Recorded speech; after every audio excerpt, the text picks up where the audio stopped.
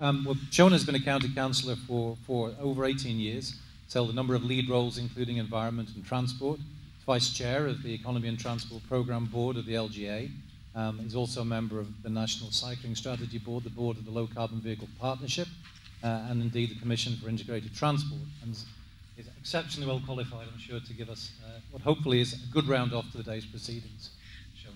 Thank you very much, and I'm very conscious that I am the one person that stands between you and drinks and dinner, so I will try to give you a brief commentary just on the political perspective to delivering the guided busway. And I just want to start by just showing a headline from today's Times, which was about jobs and growth stifled by failed planning laws, and the claim that we need to deliver faster planning decisions at lower cost. And if there's one thing I would add to Bob's lessons learned, list of lessons learned, it would be frustration. And just be prepared for frustration. From conception to completion, this scheme has taken around about 12 years, and both Graham and Andy have talked about the length of time that we have been talking about the delivery of the guided busway scheme and Northstowe. So I want to go back to 1998, which is when I first became involved in this project. And locally there was a campaign called Cambridge is Full. Here we were, a Conservative administration with a Labour government that wanted us to deliver on housing and employment growth in the area against this background of Cambridge is Full. So we had a choice. We could choose to fight the government, respond to local political pressure, or we could choose to work with them. And it was pretty much David and Goliath, and in this case, Goliath would certainly have won. And did I want John Prescott deciding what was going to happen to the growth around Cambridgeshire? No, I did not. So, okay, we'll work with you, government, but we'll do it on our terms. And to paraphrase Tony Blair's mantra, it'll be about infrastructure, infrastructure, infrastructure. And that's going to require working with government. And there were some real opportunities at the time. I don't know whether any of you around that remembered the white paper, Workhorse to Thoroughbred, about buses and improving bus services. And of course there were the multimodal studies, and Graham's referred to the CHUMS study. But actually when CHUMS first was first proposed, it was at the bottom of phase 2 of a long list of multimodal studies. And yet the A14 and the need to do something about the A14 was at the heart of our infrastructure deficit, which we'd costed then at £1 billion for what we needed to do to deliver the growth agenda for Cambridgeshire. So we lobbied successfully with what was then DETR to bring that multimodal study from somewhere down the bottom of phase 2, and if it had stayed there, it would never have happened, to be the first, and I still actually believe the most successful of the multimodal studies. And I think that was proof of a decision that working with, not against government, was the right one. So, as you've seen, and I'm awfully glad we've all put our presentations together differently, and this is yet another iteration of that map that Graham has showed, and Bob has showed, and Andy has showed. But at the same time as that multimodal study, we were developing the structure plan, which was identifying Northstowe as a suitable site for major housing. And it was clear from earlier experiences at Bar Hill, and particularly Cambourne, that infrastructure had to be in place before the housing was delivered. It was the only way we were going to get people out of their cars. Northstowe, of course, was particularly suitable because it was on the site of the old railway, which hadn't been used since the 1980s, apart from a couple of sort of specials that were run by rail enthusiasts. And I actually went on both of those trains. The first one was packed to capacity, and the second one was virtually empty because nobody wanted to use it because they'd seen what it was like. Perhaps if they provided modern trains, then it might have been better. But it did provide an opportunity for some high-quality public transport between Cambridge and Huntingdon. And I was very clear that this was not about Cambridge, this was about Cambridge and Huntingdon, the whole corridor.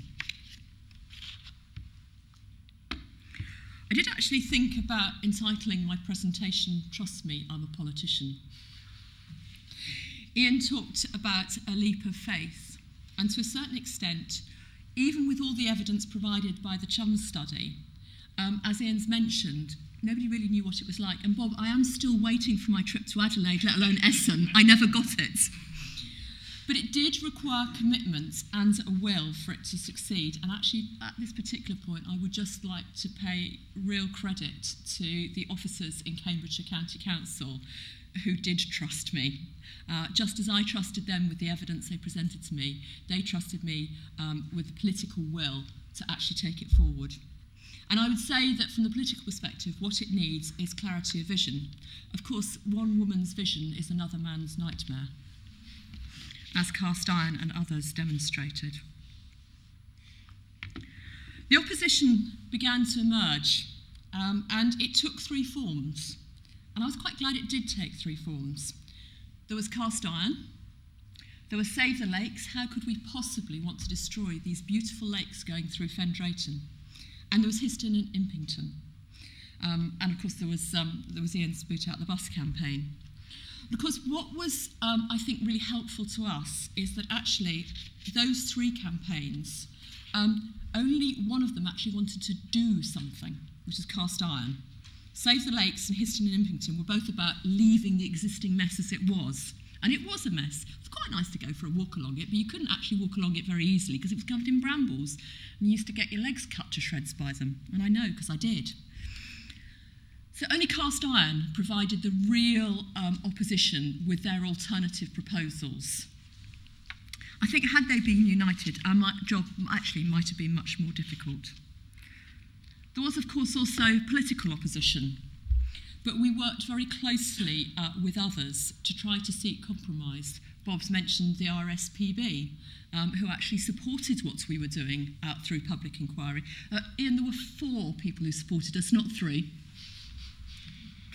I think I've got them all to write the letters. But we also needed to work very closely with our political colleagues in the districts, with Ian up in Huntingdonshire. Ian was leader of Huntingdonshire at the time. And also with our colleagues in the City Council. And of course, they were Liberal Democrats and not Conservatives, so they're not going to support what we do, are they? Because actually, in the city, they really want to be responsible for their own transport because there are no Conservative councillors in the city and we don't know what we're talking about. I always used to make the claim that as a South Cambs councillor, and interestingly, I represent the Northstowe division, I was one of the city's problems and I was trying to sort it for them. But inevitably with the city, that what they said publicly was not what they said to us privately. And so it required a recognition, I think, on our part, not to make political capital, which we could have done, out of their internal difficulties about supporting public transport, because Liberal Democrats support public transport investment. So being seen to oppose a significant public transport scheme did give them difficulties. And we could have made some real political capital out of those mixed messages. But actually to deliver the scheme, it was really important that we didn't, that we did it very quietly, step by step. So, what next? The future. And I don't think the future is going to look like that. My vision of where we were, and it was my vision, is not quite as we've got, and I'm still talking to Andy, because what I would like to see is more feeder services from the villages around the busway, linking into the busway, collecting people and dropping them off either at the park and rides or indeed other bus stops. I'd like to see some services to the south of the city on a Sunday, please, Andy. And I think, for me, one of the most important things is continuing the integration of public transport in Cambridgeshire. And crucial to that will be delivery of Chesterton Station. I happened to read Cambridge News last week. I've been away for a week and I've been catching up. And this morning I read the Cambridge News and an editorial which said there's been no political will. And I thought, that's absolute rubbish. Well, I thought more than that, but I'm in polite conversation. Absolute rubbish. There has been political will all the way along to deliver Chesterton. It is absolutely crucial. And to link the guided busway into Chesterton to provide another park and ride site at Chesterton will hugely improve public transport within Cambridge, and particularly to the north of Cambridge. So it does require vision. And my final comment is that actually, I don't think we have any problem with vision in Cambridgeshire. And thank you very much.